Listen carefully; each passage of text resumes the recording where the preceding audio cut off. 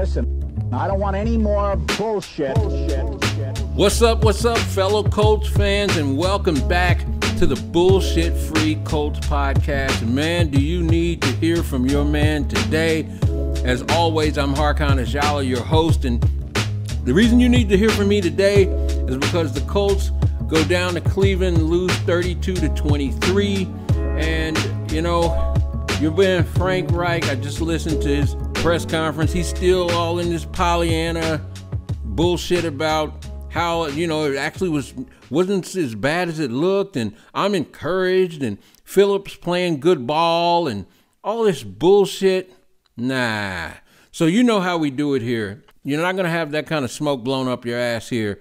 This podcast is the one and only official place in the world where you can get all things Colts news with no coach speak, no PR, no PC spin, most importantly, as you know, no bullshit. So let's jump right into this.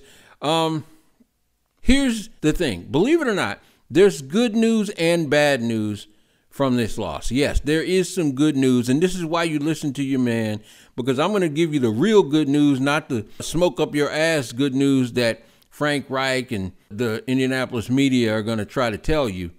Yes, there is good news, but there sure as fuck is bad news. And you know, I always tell you that about 6 games into the season, you pretty much know who you are. Well, we're a little earlier now. This was the 5th game. And let me tell you, even though we haven't completely gotten through the 6th game, by playing an explosive offense today and a good team on the road in Cleveland, I could pretty much say you can tell right now what we have in the Colts. And we're going to get into that because a lot of stuff became clear today. Some of it's stuff that I was concerned about. Some of it's stuff that I wondered about. But here's the one fucking question that we got to consider right now after watching this game today. Man, we got to be honest about this. Like, we got to ask, is this fucking Colts offensive line overrated? I mean, all we hear is about how great they are and all that bullshit. And maybe they've been reading their own press.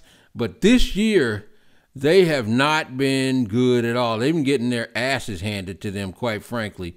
They've been kind of trash this year, real talk. And we're going to talk about that.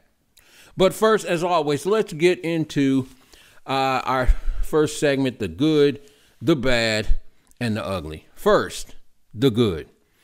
Well, here's the deal. Here's what was good. Real talk, I was really waiting to see this game, to see this Colts defense go up against an explosive top-tier offense. And we got to see what we needed to see today. The Colts defense is elite. Today, without Kamiko Toure, even more impactful, without Darius Leonard, they hold this explosive Cleveland Browns offense to only 23 points. Now, yeah, they gave up some yardage in the first half. And, you know, Baker Mayfield made some plays. But look, you got to understand, again, this is an explosive team. And if you go back and actually watch, man, they fucking Odell Beckham Jr. and fucking Jarvis Landry, and even the other dude, I mean, they made some incredible catches where the defense was right there. Now, I didn't like the amount of zone that we played in that first half, and I thought that kind of let them get loose on us. But here's the truth. I mean, for the most part, we held them in check. We had a couple of breakdowns. Remember, Julian Blackmon left the game for a while, and one of the touchdowns happened on when we had a guy playing safety for Julian who was not even a safety. So other than the fact that we didn't get as much pressure in that first half, still, keep in mind, we held them down, and we only gave up 23 points. In the second half, the defense made adjustments and clamped down on their fucking asses. This defense is for real, and it is elite. And there's no fucking way that I can not talk about the electrifying 101-yard kickoff return for a touchdown from our guy Isaiah Rodgers, which literally saved the Colts' ass, put us back in the game, because that was literally came immediately after Phillip Rivers threw the pick six. So having that from one of our draft picks this year was absolutely fantastic. Other than that, the only other thing that we really can say was good is that, hey, our field goal kicker is making his field goals. He had a little slip up there, but look, our guy is fucking making it happen now, kicking field goals, which is a great thing because we're going to need him this year. That's clear. But that takes us to, we got to get into the bad. And I mean, look, there's a few things that we really can't get around. 5 games in, and there are a few things that stand out that have been consistent, not just like off on one game, etc. One thing, I mean, the offense is just not getting it done. It's just not getting it done. And a large portion of that does have to do with the fact, I mean, people say no excuses, but the truth of the matter is sometimes it's not a matter of an excuse, but there are reasons. And look, missing our number 2 and number 3 wide receivers is hurting us, because that's a big part of why the offense really can't get untracked. We just don't have enough difference makers out there who can get it done, particularly since what teams are now doing to us is they're stacking the box and saying, look, we're going to shut down the run and make you guys beat us. We don't think you can beat us with your quarterback, but even more than that, with the guys you have catching passes. T.Y. Hilton was a little bit better today, but still not looking like the T.Y. of old. And our other dudes out there, let's be honest, are just guys. Even though Marcus Johnson made some big catches today, he made a big catch last week. I think Marcus is a good guy to have on the squad. Of course, I love Zach Pascal. He's always there around the ball making plays, but these are dudes, I mean, they're just guys who can play on your team. They're not starter caliber. Period. End of story. And that shit is hurting us. The other thing that's hurting us, let's go ahead and be honest about it. I talked a little bit before about being able to see like what we have, where we are. Phillip Rivers, here's the thing. Phillip Rivers will be fine as a game manager. He's accurate for the most part when he's not rushed, when he's not under pressure. He's accurate. He makes decisions quickly, gets the ball out quickly.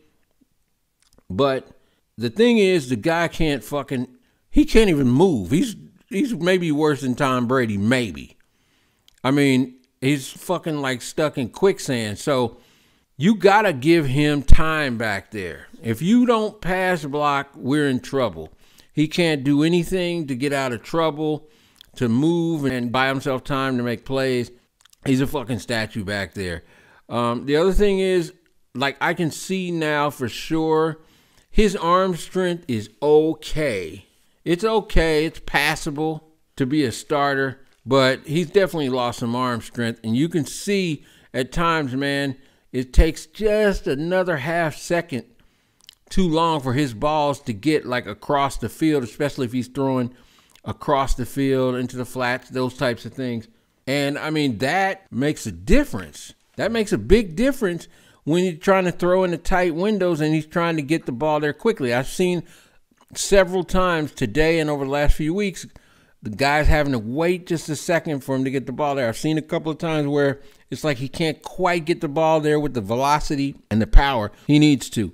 It's not something that absolutely kills his ability to be a good starter, but, you know, if you start asking him to come back, it's just fucking asking for disaster. We got to basically be in games, either ahead or, you know, within 7 points, because the thing about Phil, and this is something I can see for sure now, when he gets pressed, either because of pressure and he feels like, hey, I got to make a play to get us back in the game or whatever, he's going to throw the fucking ball up. He's going to be risky, take chances. And, you know, a lot of times that's when these really bad fucking looking interceptions come. You know, he threw a pick six today. The pick six was just a bad throw. Bad read, bad throw. The second interception, again, is like, you know, he's trying to get out of trouble because he's under pressure. He's just trying to make something happen, because at that point in the game, we did need something to happen. It wasn't absolutely critical that it happened then, but we did need something. We were behind. He's trying to bring us back, and that is when shit gets dicey. And I don't mean spicy. I mean shit gets dicey as fuck and shaky when it comes to Phillip. So he is what he is. To me, the jury is in. I think he's a passable stopgap for this year. And if you play well around him, he can take you into the playoffs, maybe even deep in the playoffs if everybody's doing their job around him. But if he's the one that's got to get it done for you, that ain't what we want. That ain't what we want. Couple more problems that fall into the bad category. The running game is not getting it done, and I think we can really see why. But before we get into that, let's talk about this. These fucking penalties. I mean, too many penalties in critical times and positions on the field. Penalties in the red zone. Penalties after you've had a great play. Too many fucking holding penalties, which are terrible because it's a 10-yard penalty. This is a sign of a team that, I don't know about the coaching. And that brings me to the last thing that I really have to put in the bad category. Man, I'm not, I've heard a lot of people who just kind of, for some reason, called Frank Reich this big play calling genius, offensive genius. But if you really look based on what? He didn't call the plays in Philadelphia. The year they won the Super Bowl, Doug Peterson was calling those plays, even though Frank Reich was the offense coordinator. And, when Frank was in San Diego as the OC, I mean, he got fired after a couple of years. I mean, there wasn't anything great that happened there. And in all honesty, every now and then he has a good one here for sure. I remember in 2018, he had, I think, his best year play calling. But his plays don't really impress me. And his play calling is suspect. But just his offense in general. I mean, if you compare the two today, the Cleveland Browns offense itself is inventive. They catch you off guard. They run a lot of misdirection. They're having the wide receivers throw passes. They're using reverses, fake reverses. Now, they have more talent on their offense, particularly now with all the injuries the Colts have, but still, the plays they're calling, I mean, they just look better to me. Frank's plays, and whether I don't know if it's Phillip checking into and out of stuff or what, but I mean, Frank's plays, I don't really see anything that looks particularly impressive. The play they ran that got him the touchdown today was a great play. But I mean, just being real, I don't see anything outstanding about Frank as a play caller. Not only his play calling, but the plays. And let's be honest, like that fucking safety, man, calling a pass play right there, I get where he was thinking they were expecting to run and all that, but you're already behind. You've been shaky. They've been all in your backfield all day. I don't think that was a great play call, particularly when you keep in mind that when you go and look at the play, there really wasn't any outlet receiver in case it didn't work well. All the receivers were 15, 20 yards down the field, man. We hadn't completed but maybe 2 plays further than 5 or 6 yards. And so to me, calling that play in the shadow of our end zone was just a bad play call. And even Frank said that himself. So those things are really bad. And they've kind of consistently been bad. But that brings us to the final part of this segment, and that's, the butt fucking ugly. The butt fucking ugly. And here's the truth. This brings us back to the question from the very beginning. This fucking offensive line, I mean, based on what we've seen on the field, I mean, you can come up with this and that and these excuses, but until today, all 5 of the starters on the offensive line were playing. This offensive line, the way they're playing on the field right now, like they're fucking overrated. People need to stop telling them they're the best in the league and top 5 in the league. Maybe they were last year, but this year they can't fucking run the ball to save their lives. There's no holes there. They were doing fairly well pass blocking, but today when they came up against I mean, it was fucking pressure all over the place today. Now, I understand Anthony Costanzo was out. I get that. I'll go back and watch the film, but to be honest with you, a lot of the problems wasn't necessarily just LaRaven Clark getting beat today. I mean, he had problems when he went one-on-one with Myles Garrett, no doubt, but everybody does. But my question is, why the fuck was he going one-on-one with Myles Garrett so often? And number two, that wasn't really what was killing us. Myles was moving around. They were fucking all over Phillip Rivers. Phillip was getting maybe a 1 to 1.5 seconds back there. So today, the offensive line didn't play worth a damn today. Now, they kind of got the running game going a little bit in the second half. But, I mean, honestly, that is mostly because they were behind by 10 points or more. And so the Browns, I think, were expecting the pass. They were playing the pass at that point. The first half, nothing was going on. And this ain't just been this game. They haven't been able to run the ball worth a damn all year, except in that second game. Other than that, it's been ugly. Fucking Quentin Nelson is getting holding calls. This shit is not looking good at all. I mean, these dudes need to look in the fucking mirror and get back to proving it on the field instead of, I guess, listening to their press or just taking for granted that they're great. Because I'm telling you, that fucking offensive line has been getting outplayed weekly, and they got their asses handed to them today. I mean, as much as people want to be mad at Phillip Rivers, and Phillip deserves that criticism as far as those fucking dumbass interceptions and the safety too. Now, the safety, I get what he was saying. Maybe he saw a player over there, but I also get why they said, nah, there's not anybody close enough over there, and they called it intentional grounding. But people are all shitty at Phillip and wanting to say it's all about Phillip. But, man, it was the offensive line today got their fucking asses beat. They got punked today in the run game and in pass blocking. It was ugly. Now, I'm not going full-on hot take and saying that they're trash. I'm not saying that, but I'm saying the way they're playing right now, they're definitely overrated. They're not the best line in the league. They're not even in the top 5, not the way they're playing right now. Now, we know when they play up to their potential, they may be the best in the league. They're certainly in the top 3 or 5. But it ain't about your potential. It's about what you do on the fucking field, and they ain't getting it fucking done. I mean, they're fucking overrated. They're trash right now. The way they're playing, man, they got to take the fucking challenge and step it up, or this team is going nowhere. Because one thing is for certain. This team, like I said, it certainly is a playoff team because the defense is elite. The defense is for real. And when the offensive line plays up to their potential, they can run the ball. They should be able to run the ball. And when they can run the ball and give Phillip Rivers time, when Phillip Rivers has time, he's fine. He's fine.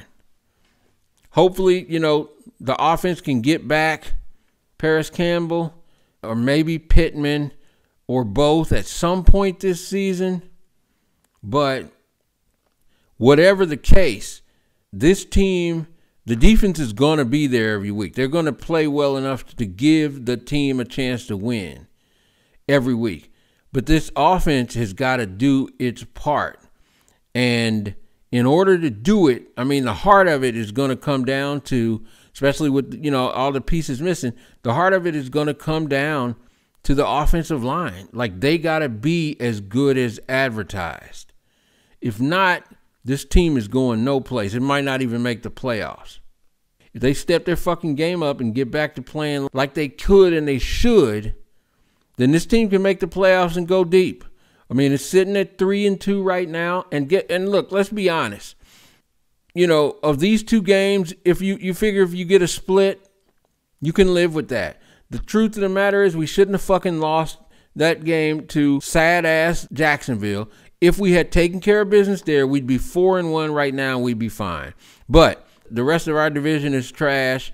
other than Tennessee. And Tennessee, we don't even know if they're going to play another fucking game this year. They keep having motherfuckers test positive for the coronavirus. These motherfuckers got people testing positive for the coronavirus so that they're locked out of their facility, and then the motherfuckers go and have a practice together someplace else, and then more people test positive. So I don't even know if fucking Tennessee's going to even ever get to play again. Either way, the Colts are in good position if we take care of business. That starts with next week. We need to go and beat the brakes off of Cincinnati next week at home here in the Luke, and then go into the bye week on a high. Hopefully, that'll give us time for maybe, if we could just get at least Pittman back or Paris Campbell. We need one of those guys back badly.